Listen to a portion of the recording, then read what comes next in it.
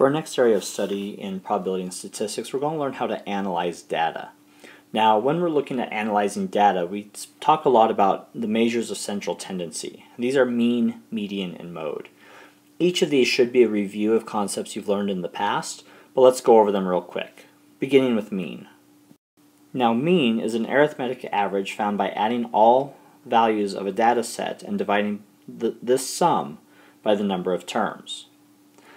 Normally when people talk about average, this is what they intend, but any of these values can be considered the average.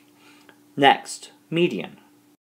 The median is the middle value when all data points are arranged from smallest to biggest. If there are two middle values, which will happen if you have an even number of data points, you find the mean of these two. Last comes mode. And mode is the most common data value in a set. There can be at most two modes. If you have one mode, you have a mode for the set. If you have two, it's called a bimodal unit. And anything after that, you have no mode. You don't want a million different data points, each of them unique, and say you have a million different mode values. So either you have one mode, two modes, or none. So at the bottom here, we have a data set. And what we're going to do is find the mean, median, and mode for each of them. So let's begin with mean.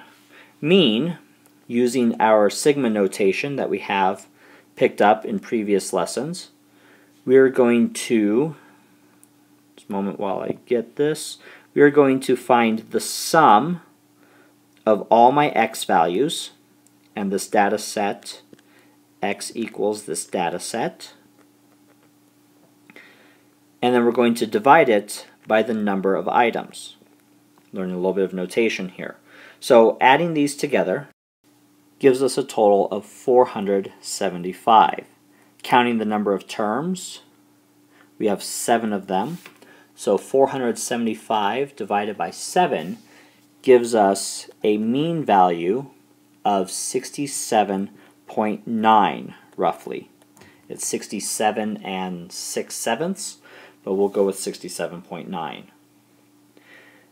And that is mean.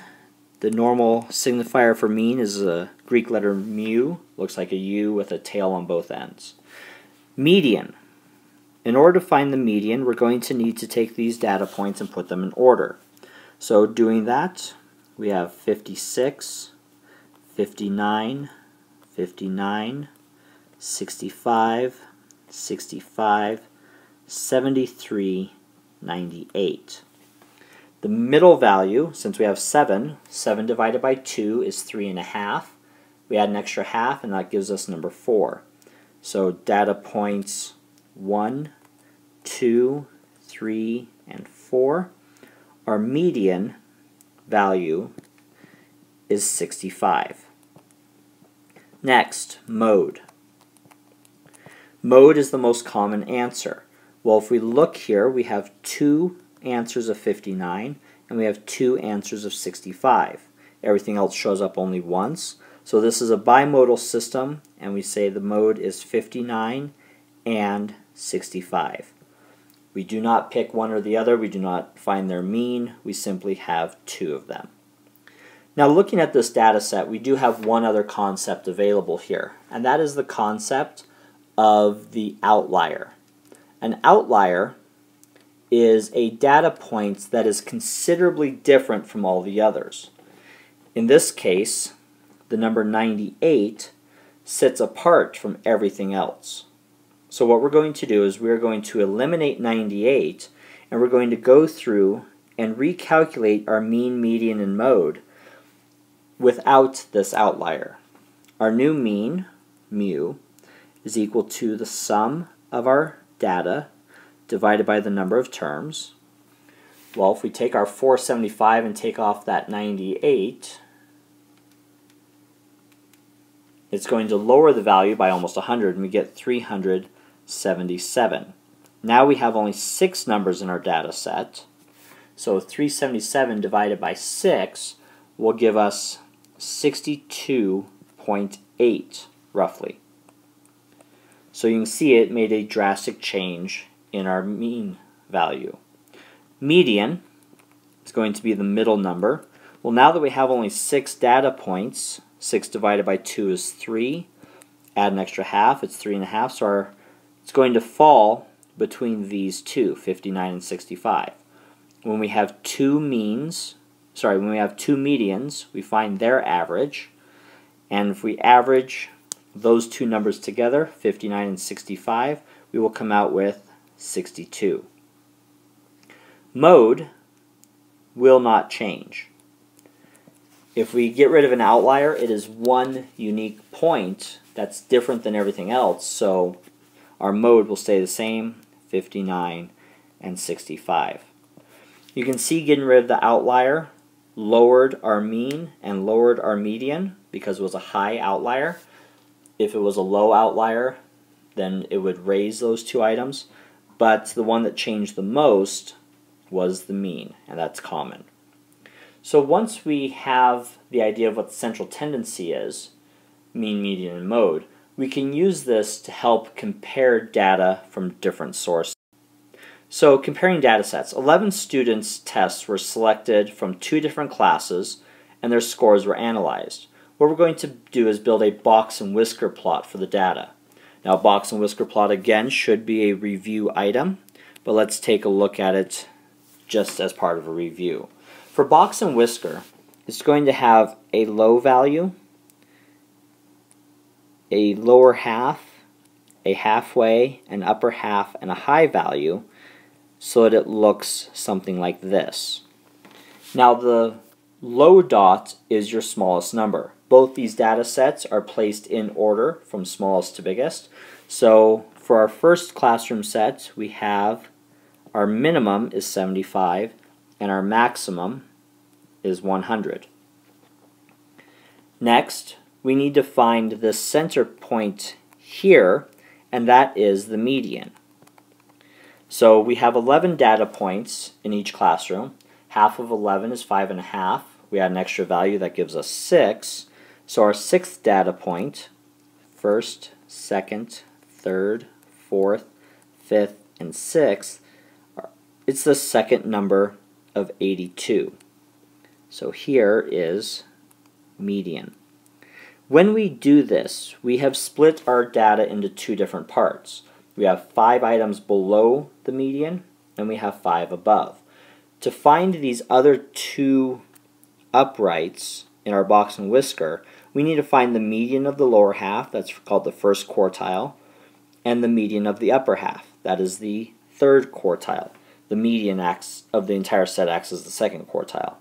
So the median of this lower half is right here at 79, so I will put a Q1 for first quartile. The median of the upper half is going to be data point 90, so that is Q3. So going through and putting this information on, at 75 I will have a dot. At 79 roughly I will have a vertical line.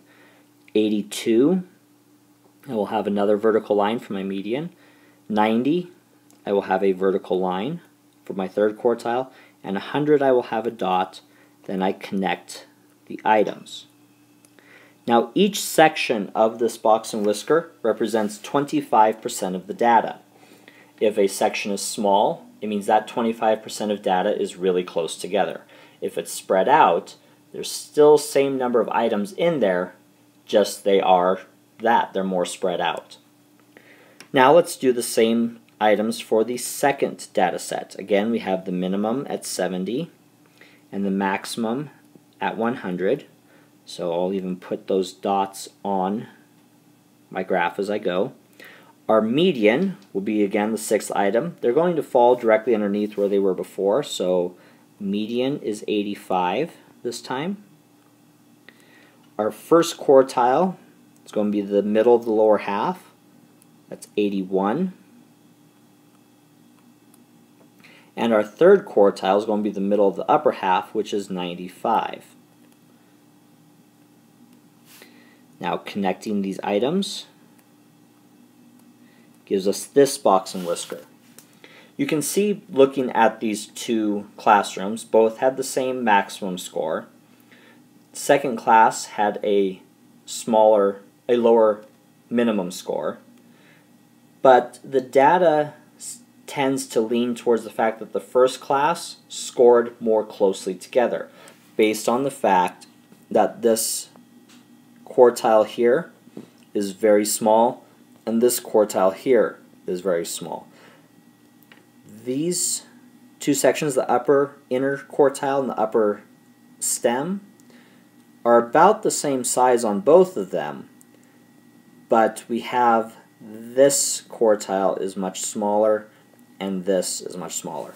So the fact that we have a smaller sections in our first data set says that the class scored more closely together. The fact that in the second data set we have the median higher shows that the class had a higher overall understanding of the material, and we're able to show that. So, taking this data and being able to analyze it, when we're doing box and whiskers, we look at quartiles or fourths. Something else that's used often in statistics is the concept of the percentile. So we're going to look at that. Now, percentile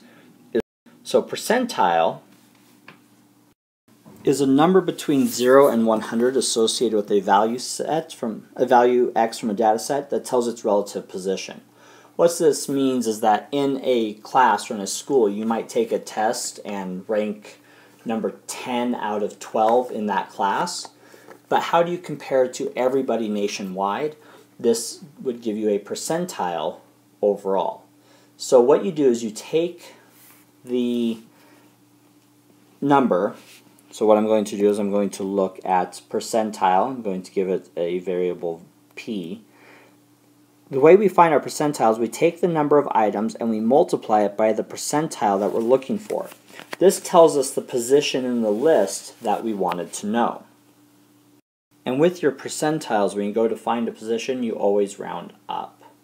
So I have here a hypothetical set of data from midterm exams of a Spanish class of 20 students. We want to find the 60th and the 35th percentiles. So what I'm going to do, there are 20 data points, so I'm taking 20. I'm going to multiply it by the 60th percentile, which is 0 and 6/10. Now when we multiply those, we get the number 12, which means that the 12th item, 7 in the first row, 8, 9, 10, 11, 12, number 80 falls under that 60th percentile.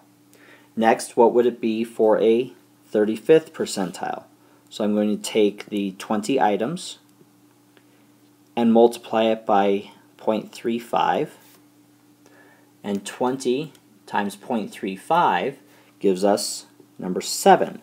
So that means the score of 74 ranks as the 35th percentile.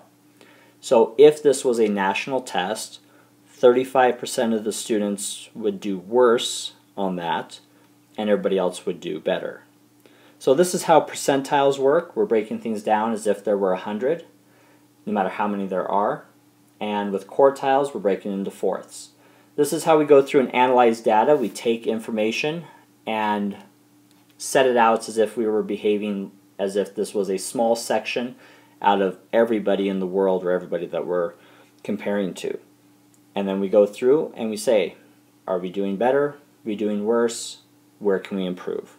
So use this information. We'll be able to apply it moving forward into a lot of areas, but make sure you have these concepts down.